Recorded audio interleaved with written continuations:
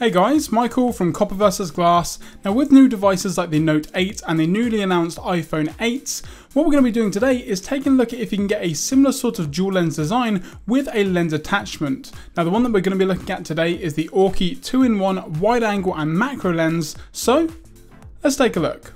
Now in terms of the actual box itself, it's just some very plain packaging, but it is completely recyclable, which is a really awesome feature to have. And the first thing that you're going to find is a really great 2-year warranty. Now this is something that not all products come with, so if you head over to the website and register it, you're going to get a 2-year warranty on your lens, which is really awesome in case there's any problems moving forward.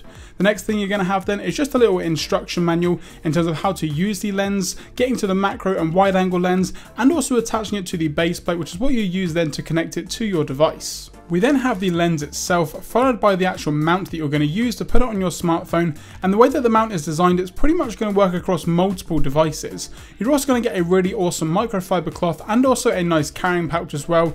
Now this is going to protect the lens, but in terms of dropping it, I'm not sure how well the case is going to hold up, but in terms of using it to maybe clean the device, you've definitely got the option to do so. In terms of the actual clamp to use on your smartphone, as you can see here, it opens quite wide to fit a variety of different devices, and you've also got a nice rubber pad on the back of where the lens attaches and also on the other side of the clip as well, so you're not really going to have any problems whatsoever.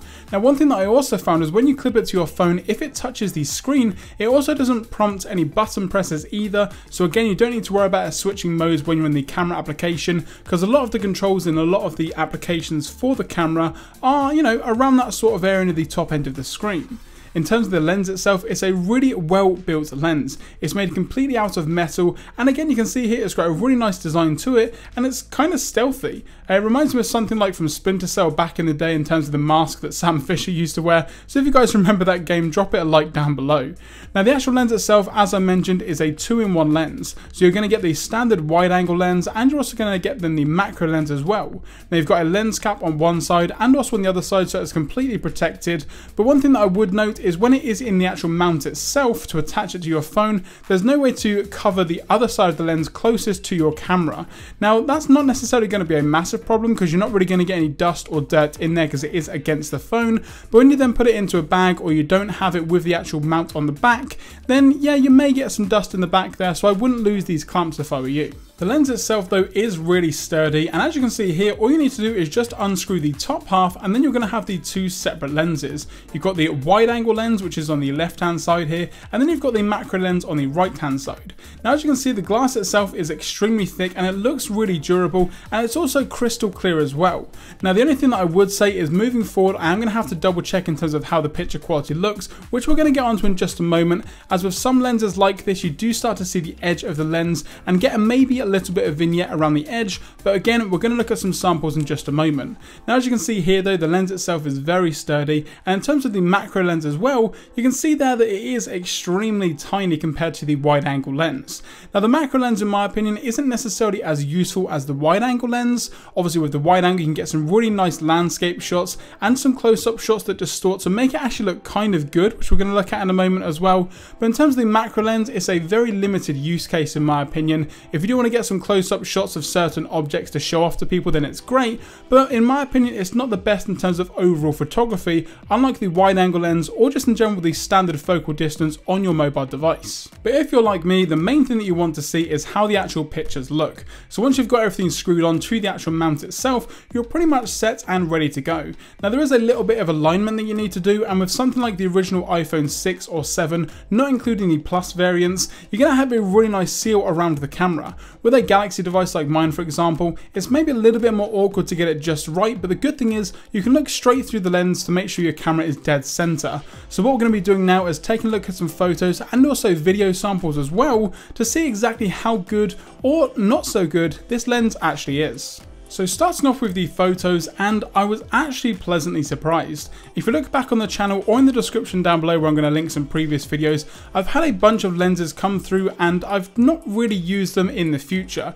This however is one lens that I think I'm going to continue to use moving forward. It's got really good clarity to it. Now don't get me wrong, if you look in the top left or right hand corners you can see a little bit of the lens itself, but again that can be resolved with a little bit of minor adjustments to the lens placement itself. You get some really clear images, and in terms of the actual quality, they're really good. Even if you do some pixel peeping and zoom in on some of these photos, they look really nice. Now it can get a little bit blurry towards the outer limits of the actual lens or the picture itself, so that's definitely something to keep in mind, as you want to have something centered that you're taking a photo of. Obviously with a wide angle lens, you do get some distortion that can look really awesome in certain shots. Building is one of my favorite things to use for wide angle, whether that's with my Canon camera or with a lens attachment like this. But as you can see here, it has a really awesome effect to it, but again, you can see a little bit of blur just around the edges. Here we have a normal shot, and you can see just in general what you're going to get in the shot when you move up to the wide angle lens. You've got some extra signs, and again, moving back in, you can't really see all that much, and a shot like this I think looks even better with the wide angle. Moving to more of a portrait sort of view, again, this is where it shines, as you kind of get nearly a 180-degree view of what's above you. You can see here just how much more you're going to get in the actual picture itself, so a wide angle lens in this situation is really great in my opinion. Now one thing that this lens is also great for is definitely video. Now as you can see here, as I point it down to the ground, you can see where the distortion comes in, with kind of giving it that globe effect where the lines aren't exactly straight if I was using the normal camera for example, and it punches in ever so slightly when you're taking video, so it gets rid of anything around the edge. So this in my opinion is a really great use case for this type of lens, is for video purposes. You can get a lot more in the shot, and in my opinion wide angle lenses and just general wide angle footage looks really awesome. Now I wouldn't necessarily use it for everything, but as you can see here, as I switch between the normal and wide angle lens, you can see so much more. This was taken on a train, and when I'm in the normal view, you can see that it's very limited. You've kind of got half and half in terms of the sky and then also the ground, and as the bushes go by, you're pretty much obstructing anything that you want to see. Once you then switch over to the wide angle lens, you can see that you get so much more in, and it just makes everything in my opinion look a little bit better. Now yes, again you do get a slight bit of blurring around the outside as well, but again it's not really all that bad because it punches in ever so slightly, so you're closer to that clearer point on the actual lens itself. So in my opinion, video is a really great use case for this lens, but then again photos, as I've mentioned, do also look really good. And to be honest guys, that is going to do it for this video. Now let me know in the comments section what you thought of the samples and just in general the lenses overall. And if you've got any more questions or comments, let me know in the comments section down below, or you can hit me up on Twitter at COPPERVSGLASS. If you want to get some more great content like this in the future, don't forget to hit that subscribe button. And if you guys did enjoy this video, be sure to give it a thumbs up down below. Now for those of you that have made it this far in the video, thanks very much, and I'm going to be doing a giveaway. As you can see here, I've got way more of these lenses than I need, 5 in total. I'm going to be giving them away to you guys. Now it is going to be a UK exclusive giveaway, but I'm hoping to do something more international in the future, so subscribing is a great way to keep up to date with what's going on the channel. Now I'm going to announce the giveaways on both Instagram and Twitter, so make sure to follow me there, and all links to my social networks will be down in the description down below.